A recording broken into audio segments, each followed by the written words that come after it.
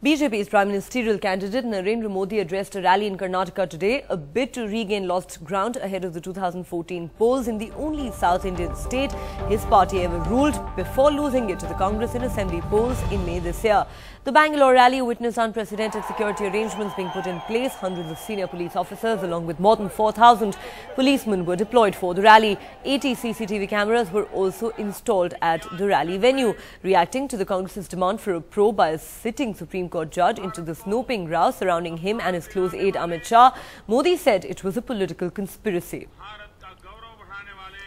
न जाने कैसी कैसी भाषा का प्रयोग हो रहा है, न जाने कैसे कैसे षड्यंत्र हो रहे हैं, न जाने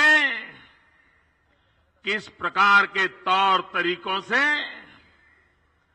भारतीय जनता पार्टी को हतप्रत करने का प्रयास हो रहा है.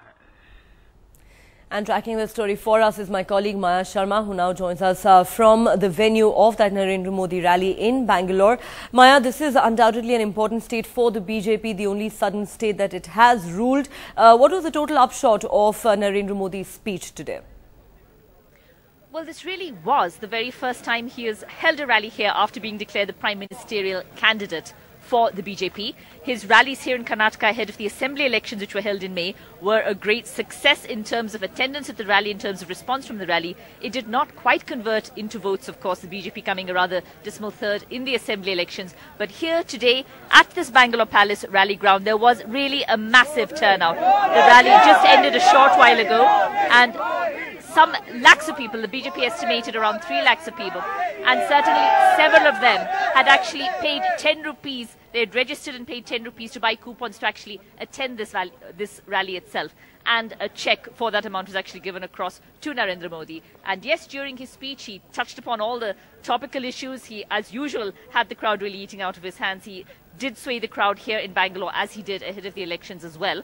He spoke of yesterday's Wankhede Stadium match and saying that people are wondering whether Sachin would hit a century first or whether the Onion would hit a century first. He spoke about his being an outdoor player, whereas the UPA people were actually indoor sportsmen. So yes, lots of attacks on the UPA, its governance, its decisions. He spoke a lot about Bangalore and Karnataka's contribution to science, starting his speech with a reference to the Bharat Ratna won by Professor C.N.R. Rao of Bangalore and also, of course, Sachin Tendulkar.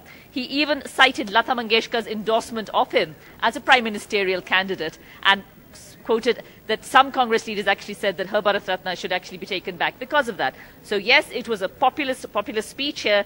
He talked to the crowd here for the first time in Bangalore since being declared the prime ministerial candidate. This huge ground here at the Bangalore Palace was fairly full, a huge amount of security also after Patna, especially people taking no chances. And this venue was actually secured by the Bangalore police some weeks ago to make sure that everything went off smoothly at this rally here in Bangalore today.